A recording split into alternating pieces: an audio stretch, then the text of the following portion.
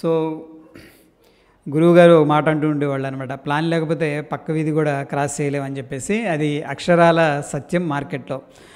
Okay, anyhow ఈరోజు మనం market అనేది చూసుకున్నట్లయితే ఫిన్ నిఫ్టీ మార్నింగ్ నుంచి కన్సోలిడేషన్లో ఉంది. లాస్ట్ ఒక స్పైక్ ఇచ్చాడు అనమాట పైకి కాల్స్ పెంచడానికి. అయితే ఈ యొక్క అలర్ట్ అనేది మనం టెలిగ్రామ్లో ముందే పెట్టుకున్నాం, ఎందుకంటే మార్కెట్లో ఎటువంటి ట్రిగ్గర్ లేదు, పైకి వెళ్ళే ఛాన్సెస్ చాలా తక్కువ. ఒకవేళ పైకి వెళ్ళినా సస్టైన్ అవ్వడం కష్టం అని చెప్పేసి ఈరోజు అండ్ బ్యూటిఫుల్గా కాల్ కూడా ఇచ్చుకోవడం జరిగింది. ఇది గ్లాండ్ ఫార్మా. ఇంతకుముందు మనం అప్డేట్ చేసుకుంది ఏంటంటే గ్లాండ్ ఫార్మా అనేది వెరీ బ్యూటిఫుల్ కంపెనీ అని చెప్పేసి. లో నుంచి కూడా ఇప్పుడు డబుల్ అయిపోయింది, ఆల్మోస్ట్ 800-900 కూడా వెళ్ళింది. 1600 ఉంది ఈరోజు. ఈ ఒక్కరోజు 20% పెరిగింది. ఓకే, ఎనీహౌ ఈరోజు ఇచ్చిన కాల్ వర్కౌట్ అయింది, మనకి 35 రూపీస్ దాకా పైకి వెళ్ళింది. అండ్ ఇక్కడ ఒక పాయింట్ అనేది చెప్తున్నాను, అక్కడేంటే డైరెక్ట్ సర్క్యూట్కి వెళ్ళిపోయింది. మనం బై చేసాం కదా, ఫర్ ఎగ్జాంపుల్ ఒక 20 పాయింట్స్ కింద 30 పాయింట్స్ కింద బై చేసాం. ఇప్పుడు సర్క్యూట్కి వెళ్ళింది. ఏం చేయాలంటే సర్క్యూట్లో ఏదైతే ప్రైస్ ఉందో దాంట్లో మీరు దానికంటే కొద్దిగా తక్కువ పెట్టినా ఆ యొక్క సర్క్యూట్ ప్రైస్కి ఎగ్జిక్యూట్ అయిపోద్ది. ఎందుకంటే అప్పర్ సర్క్యూట్ కాబట్టి అక్కడ ఆల్రెడీ 25 లక్షలు 25,000 30,000 మంది రెడీగా ఉన్నారన్నమాట బై చేయడానికి, అప్పర్ సర్క్యూట్. ఓకే, అదే లోవర్ సర్క్యూట్లో ఉంటే మనం అమ్మలేము, బట్ అప్పర్ సర్క్యూట్లో ఉంది కాబట్టి మనం ఏదైతే పొజిషన్స్ ఉన్నాయో ఆ యొక్క సర్క్యూట్ ప్రైస్ కంటే కింద మనం ఆర్డర్ పెట్టామంటే ఎగ్జిక్యూట్ అయిపోతాయి. సో నేను కూడా ట్రేడ్ చేశాను. లాస్ట్లో ఒక క్వాంటిటీ అలా ఉంచాను అనమాట. మధ్యలో ఒకసారి 11 o'clockకి సర్క్యూట్ రిలీజ్ చేశారు, జస్ట్ అలా ఒక 2-3 minutes సెకండ్స్ సంథింగ్, దాంట్లో ఎగ్జిట్ అయిపోయాను. దాని తర్వాత ఒక క్వాంటిటీ అనేది అలా ఉండిపోయింది. ఆ క్వాంటిటీ అలా ఉంచి లాస్ట్లో ఏం చేయాలి, దీన్ని పొజిషన్లో కన్వర్ట్ చేయాలా ఏందని చెప్పి ప్లాన్ చేస్తూ ఉంటే లాస్ట్లో ఏమనిపించిందంటే ఏదైతే సర్క్యూట్ ఉందో ఆ యొక్క మార్కెట్ డెప్త్ అనేది చూడటం జరిగింది. మార్కెట్ డెప్త్ చూస్తే చాలామంది బయర్స్ ఉన్నారు, అది టెలిగ్రామ్లో కూడా పోస్ట్ చేశాను. ఆ బయర్స్ ఉన్నారు కదా, మనం ఎందుకు సెల్ చేయకూడదని చెప్పేసి పెట్టగానే వెంటనే తీసేసుకుంది అనమాట. That is there. అయితే ఈ యొక్క వీడియోలో ఏంటంటే ఓపెన్ ఇంట్రెస్ట్ ఎలా ఉంది, బిగ్ ప్లేయర్స్ యొక్క ప్లాన్ ఏంటి అనేది తెలుసుకునే ప్రయత్నం చేద్దాం. నాకు లాస్ట్ 1 week నుంచి మనం అబ్జర్వ్ చేస్తే మార్కెట్ని కొద్దిగా కన్సోలిడేషన్ ఉంది, నెగిటివ్గా ఉందన్నమాట, పాజిటివ్గా లేదు. బట్ లాస్ట్ 2 days నుంచి కూడా కొద్దిగా స్టేబుల్ అయినట్టు అనిపిస్తుంది. సో ఎంతవరకు స్టేబుల్ అవుతుంది ఏందనేది చూద్దాం. కానీ బట్ బేరిష్ ఏదైతే ఫ్లో ఉందో ఆ ఫ్లో అనేది తగ్గినట్టు క్లియర్గా తెలుస్తూ ఉంది. ఎనీహౌ ఇక్కడ ప్రైస్ యాక్షన్ కూడా డిస్కస్ చేసుకుందాం. వెరీ ఇంపార్టెంట్ వీడియో, చివరి దాకా చూడండి. Let's begin. ముందుగా ఏంటంటే ఇండియా విక్స్ అనేది మనం చూసుకున్నట్టయితే డైలీ టైం ఫ్రేమ్కి ఒకసారి వెళ్దాం. అండ్ డైలీ టైం ఫ్రేమ్లో మనకి కొద్దిగా రెసిస్టెన్స్ లెవెల్ అనేది కనిపిస్తుంది. విక్స్కి కూడా 12.25 అనేది రెసిస్టెన్స్ ఉంది. అండ్ ఆఫ్ కోర్స్ ఏంటంటే మనకి డౌన్ సైడ్ వచ్చేసరికి 9.85, ఒక స్ట్రాంగ్ కన్సోలిడేషన్లో అయితే ఉంది. బట్ దీని గురించి అంత మనం వరీ అవ్వాల్సిన లేదు. విక్స్ రైజ్ అవుతుందంటే మనకి ఆప్షన్ ప్రీమియం ఏదైతే ఉందో అవి పెరుగుతూ ఉంటాయి, ఒకవేళ విక్స్ తగ్గుతూ ఉంటే ఆప్షన్ ప్రీమియమ్స్ అనేవి తగ్గుతూ ఉంటాయి అన్నమాట, వెరీ సింపుల్గా. ఓకే, ఎనీహౌ ఇక్కడైతే మనకి ప్రస్తుతం ఆల్మోస్ట్ 2% గెయిన్ అయింది. డెఫినెట్గా ఆప్షన్ ప్రీమియమ్స్ అనేది 2% ఇన్ఫ్లేట్ అయి ఉంటాయి, అంటే ఉండాల్సిన ప్రీమియం కంటే కొద్దిగా ఎక్కువగా ఉండి ఉంటాయి అన్నమాట. ఇక ఫిన్ నిఫ్టీ చూస్తే ఫిన్ నిఫ్టీ నేను ఈరోజు క్లియర్గా మెన్షన్ చేశాను లెవెల్స్ కానీ అంతా కూడా. ఇక్కడ 15 minutes టైం ఫ్రేమ్ అనేది ఒకసారి చూసుకున్నట్టయితే ఈ యొక్క టెలిగ్రామ్లో అప్డేట్ చేసుకున్నాం మనం. ఈ లెవెల్స్ అనేది అబ్జర్వ్ చేయండి ఫ్రెండ్స్, ఎందుకంటే చాలా ఇంపార్టెంట్ లెవెల్స్ అనమాట. ఆ లెవెల్స్ దగ్గర మార్కెట్ యాక్టివిటీ అనేది క్లియర్గా కనిపిస్తుంది. అండ్ మోరోవర్ ఏంటంటే మీకు అర్థం అవడానికి ఒక క్లారిటీ కూడా ఇస్తున్నాను ఇక్కడ. ఆర్ఫర్ ఏంటంటే రెసిస్టెన్స్, ప్రీవియస్గా ఏదైతే స్ట్రక్చర్ ఉందో ఏది 20,100 లెవెల్ అనేది రెసిస్టెన్స్ లెవెల్ అని మెన్షన్ చేశాను. అండ్ డౌన్ సైడ్ వచ్చేసరికి ఇది ఎస్ అంటే సపోర్ట్ అనమాట. 20,000 లెవెల్ అనేది మనకి సపోర్ట్ లాగా ఉంది. స్ట్రాంగ్ కన్సోలిడేషన్లో జరిగింది. ఒకనొక టైంలో ఈ యొక్క 20,100 క్యాండిల్ అయితే బ్రేక్అవుట్ అయింది, కానీ బట్ వెంటనే మళ్ళీ లోపలికి రావడం అనేది జరిగింది. ఓకే, ఎనీహౌ ఆ యొక్క అప్డేట్ కామెంటరీ అనేది ఇక్కడ ఇవ్వడం జరిగింది, గమనించండి. ఇకపోతే మనకి బిగ్గర్ పిక్చర్లో చూసుకున్నట్టయితే 1 hour టైం ఫ్రేమ్లో కన్వర్ట్ చేసుకొని ఈ యొక్క 2 levels కూడా వెరీ వెరీ ఇంపార్టెంట్ లెవెల్స్ ఫిన్ నిఫ్టీలో. ఎందుకు ఇంపార్టెంట్ లెవెల్స్ అంటున్నానంటే ఈ యొక్క లెవెల్ దగ్గర నుంచి మార్కెట్ అనేది స్ట్రాంగ్గా పైకి వెళ్ళింది. చూడండి 20,210 అనేది మనకి స్ట్రాంగ్గా ప్రీవియస్గా ఏంటంటే ఈ యొక్క సపోర్ట్ అనమాట, సపోర్ట్ బ్రేక్అవుట్ అయింది. అండ్ మార్కెట్ ఒకవేళ పైకి వెళ్ళడం అనేది జరిగితే ఈ యొక్క లెవెల్ అనేది very very important and crucial అనమాట. ఇకపోతే డౌన్ సైడ్ వచ్చేసరికి మనకి 19,740 అనేది స్ట్రాంగ్ సపోర్ట్ లెవెల్. ఈ యొక్క లెవెల్ దగ్గర ఏంటంటే మనం ప్రైస్ యాక్టివిటీ అనేది అబ్జర్వ్ చేసుకోవాలి. బ్రాడర్ పిక్చర్లో మనం డిస్కస్ చేసుకుంటున్నాం.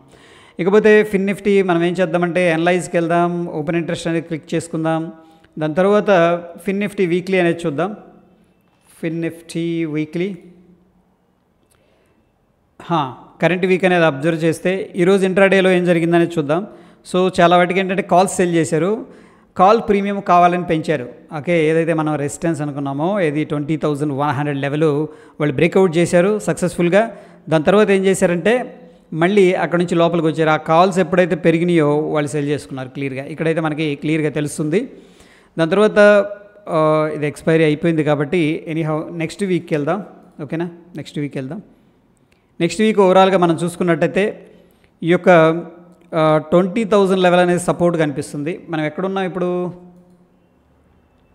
20,100 దగ్గర ఉన్నాం.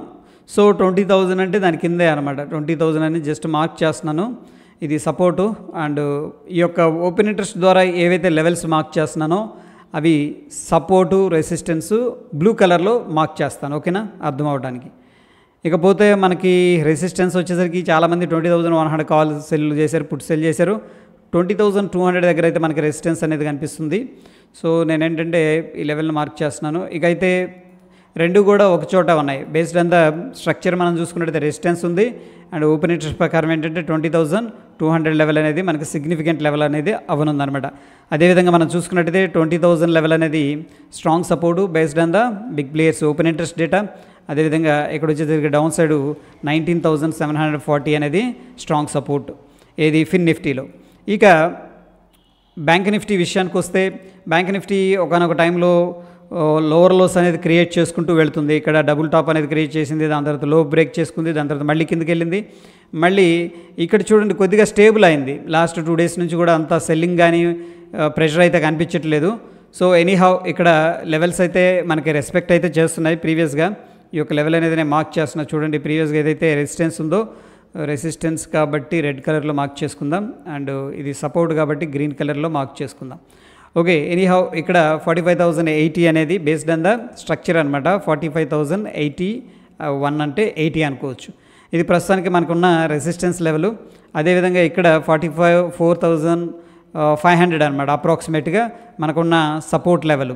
ఓకే, ఈ based on the market structure. నా ఏంటంటే ఒకసారి ఓపెన్ ఇంట్రెస్ట్ అనేది చెక్ చేద్దాం. వీక్లీలో కరెంట్ వీక్కి వెళ్దాం. ఈరోజు ఎలా జరిగిందనేది ఒకసారి చూస్తే ఎక్కువ మంది పుట్స్ అమ్మారు ఈరోజు. Very interesting. ఫిన్ నిఫ్టీ ఏమో కాల్స్ అమ్మారు, బ్యాంక్ నిఫ్టీ ఏమో ఈ యొక్క పుట్స్ అమ్మినట్టు తెలుస్తూ ఉంది. ఎనీహౌ నెక్స్ట్ తీసేద్దాం. నెక్స్ట్ తీస్తే కూడా అంతే ఉందా? పుట్సే ఎక్కువ సెల్ చేశారు. అయితే చాలామంది 45,000 కాల్ పుట్టు. ఇక్కడ చూడండి, దీన్ని మనం ఎలా అండర్స్టాండ్ చేసుకోవచ్చు అంటే దీన్ని రేషియోస్ అంటాం అనమాట. మనం సెల్ చేసేటప్పుడు ఫర్ ఎగ్జాంపుల్ మార్కెట్లో సెల్లర్గా ఉన్నాం, కాల్ని సెల్ చేస్తున్నాం. ఓకే, అదేవిధంగా పుట్ని సెల్ చేస్తున్నాం. ఈ సెల్ చేసేటప్పుడు సెల్లర్గా ఉన్నప్పుడు ఏం చేస్తామంటే జనరల్గా కాలు పుట్టు సెల్ చేయడానికి ప్రయత్నిస్తాం. ప్రీమియం అనేది ఎరోజన్ జరుగుతుంది అండ్ సైడ్ వేస్లో ఉంటే బెనిఫిట్ వస్తుంది అనమాట. బట్ ఈ యొక్క క్యాండిడేట్లో మనం అబ్జర్వ్ చేసినట్టే చూడండి, కాల్ సైడ్ ఏమో ఓపెన్ ఇంట్రెస్ట్ ఎక్కువగా ఉంది, పుట్ సైడ్ తక్కువ ఉంది. మీనింగ్ ఏంటంటే కాల్ సైడ్ ఎక్కువగా అమ్మారంట. ఫర్ ఎగ్జాంపుల్ 2 కాల్స్ అమ్మారు అనుకుందాం ఈ కేసులో. అదేవిధంగా పుట్స్ వచ్చేసరికి 1 పుట్ అనేది సెల్ చేశారు. దీన్ని మనం ఏమంటాం అంటే సింపుల్గా రేషియో స్ప్రెడ్స్ అని కూడా అంటాం ఇండైరెక్ట్గా. అంటే 100% రేషియో స్ప్రెడ్ కానీ కైండ్ ఆఫ్ థింగ్ అనమాట. అంటే ఓవరాల్గా దీంట్లో బేరిష్ వ్యూ ఉంది, బట్ బేరిష్ వ్యూ ఏంటంటే సైడ్ వేస్ అని చెప్పొచ్చు. ఇకపోతే మనకి కరెంట్ వీకేనా దీంట్లో 45,500 అనేది కొద్దిగా రెసిస్టెన్స్ అనేది కనిపిస్తుంది. 45,500 అనేది 45,500 అప్రాక్సిమేట్గా ఇది లెవెల్ అనమాట. ఇది వచ్చేసరికి పర్పుల్ కలర్లో మార్క్ చేసుకుందాం ఓపెన్ ఇంట్రెస్ట్ లెవెల్. అదేవిధంగా మనం సపోర్ట్ అనేది తీసుకుంటే 44,500 దగ్గర కనిపిస్తుంది. 44,500 దగ్గర 44,500 ప్రీవియస్గా ఏదైతే స్ట్రక్చర్ ఉందో అదే లెవెల్ దగ్గర ఏంటంటే మనకి స్ట్రాంగ్ సపోర్ట్ అనేది కనిపిస్తుంది. సో మనకి ఇక్కడ డౌన్ సైడ్ 44,500 అనేది వెరీ క్రూషియల్ సపోర్ట్ అనమాట. ఈ లెవెల్ కానీ బ్రేక్ డౌన్ జరిగితే మార్కెట్ ఫర్దర్గా కిందకని వెళ్ళే అవకాశం ఉంది. ఇమీడియట్గా మనకున్న రెసిస్టెన్స్ లెవెల్ వచ్చేసరికి 45,080 లెవెల్. దాని తర్వాత మనకి ఉన్న నెక్స్ట్ ఇమీడియట్గా రెసిస్టెన్స్ వచ్చేసరికి 45,500 లెవెల్స్. ఓకే, ఈ 3 కూడా బ్యాంక్ నిఫ్టీలో వెరీ ఇంపార్టెంట్ లెవెల్. ఇక ఈరోజు మనకి ఈ యొక్క లెవెల్స్ అన్నీ కూడా మార్క్ చేసుకున్నాం. ప్రీవియస్గా ఉన్న స్ట్రక్చర్ లెవెల్ ఇది. ఓకే, సేమ్ ఆ లెవెల్ దగ్గర బొంబాట్ చేశారు కానీ స్టేబుల్ అవ్వలేదు. మార్కెట్ ఓపెన్ అయింది, గట్టిగా గ్యాప్ అప్ అయింది కొద్దిగా, బట్ ఏంటంటే స్టేబుల్ అవ్వలేదు. ఎనీహౌ ఇక్కడ మనం వాచ్ చేయాల్సిన లెవెల్ వచ్చేసరికి based on the market structure ఇక్కడ చూడండి 19,600. ఓకే, 620 అనేది వెరీ ఇంపార్టెంట్ అనమాట. ఎందుకంటే మనకి ఇక్కడ ఇమీడియట్గా రెసిస్టెన్స్ లెవెల్ ఉంది కాబట్టి ఇది రేంజ్లో ఉంది. ప్రస్తుతం ఇదేంటంటే మనకి రెసిస్టెన్స్ లాగా తీసుకోవచ్చు. ఒకవేళ మార్కెట్ ఈ యొక్క రెసిస్టెన్స్ దగ్గర కన్సోలిడేషన్ తీసుకొని బ్రేక్అవుట్ అయిందంటే స్ట్రాంగ్గా మూవ్ వెళ్ళే అవకాశం ఉంది అప్ సైడ్. బట్ ఎనీహౌ మనకైతే బ్రేక్అవుట్ జరగలేదు. అండ్ మనకి బిగ్గర్ పిక్చర్లో డౌన్ సైడ్ అనేది చూసుకున్నట్టయితే 19,300 లెవెల్ అనేది స్ట్రాంగ్ సపోర్ట్ అనమాట. ఇది support based on the structure. ఒకసారి ఓపెన్ ఇంట్రెస్ట్ బట్టి మార్కెట్ యొక్క సపోర్ట్ రెసిస్టెన్స్ అనేది తీసుకుందాం. అన్నట్టు బ్యాంక్ నిఫ్టీలో నెక్స్ట్ వీక్ ఎలా ఉందనేది చూద్దాం. 44,000 దగ్గర స్ట్రాంగ్ సపోర్ట్ ఉంది.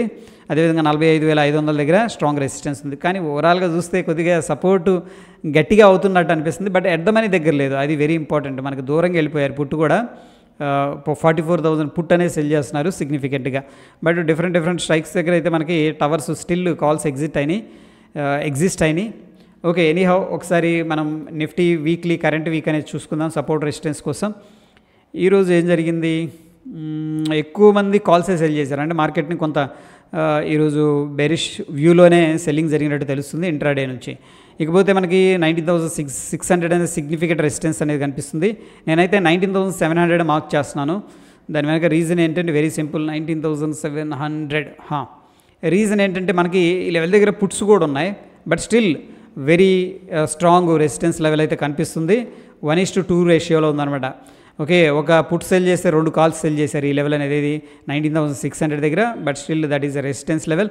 బట్ నేనైతే 19,700 అనేది ప్రిఫర్ చేస్తాను. దాని తర్వాత మనకి 19,500, 19,400 ఆ 2 లెవెల్ కూడా ఇంపార్టెంట్. 19,400 అనేది మార్క్ చేసుకుందాం. 19,400 అనేది మనకి ఇమీడియట్గా ఉన్న strong support based on the open interest. So చూడండి ఫ్రెండ్స్, మనకి ఇక్కడ నిఫ్టీలో కొంచెం ఇంట్రెస్ట్గా ఉంది. ఈ యొక్క ట్రెండ్ లైన్ దగ్గర మనకి రెసిస్టెన్స్ ఉంది. అండ్ ఆ రెసిస్టెన్స్ వచ్చేసరికి 19,600 నుంచి 620 ఫస్ట్ రెసిస్టెన్స్ ఇది. దాని తర్వాత సెకండ్ రెసిస్టెన్స్ వచ్చేసరికి 19,700 దగ్గర కనిపిస్తుంది. ఈ 2 కూడా రెసిస్టెన్స్ లెవెల్స్. ఇకపోతే సపోర్ట్ వచ్చేసరికి మనకి 19,400 దగ్గర స్ట్రాంగ్ సపోర్ట్ కనిపిస్తుంది. బేస్డ్ ఆన్ ద స్ట్రక్చర్ ఏంటంటే 19,300 దగ్గర స్ట్రాంగ్ సపోర్ట్ అయితే కనిపిస్తుంది. సో ఇది వీక్లీ రేంజ్ అనమాట. ఒకవేళ మీరు ఏదన్నా వీక్లీ ప్లాన్ చేసుకోవాలనుకున్నా ఈ రేంజ్ అనేది ఒకసారి చూసి దాన్ని బట్టి ఏంటంటే డిసైడ్ చేసుకోండి. So this is all about ఏంటంటే ఈ యొక్క రేపటికి కానీ ఓకే ఈ కరెంట్ వీక్ కానీ ఇంపార్టెంట్ లెవెల్స్ అని చెప్పుకోవచ్చు. ఇటువంటి లెవెల్స్ చేంజ్ వచ్చినా సరే డెఫినెట్గా మన టెలిగ్రామ్లో అప్డేట్ చేస్తాను.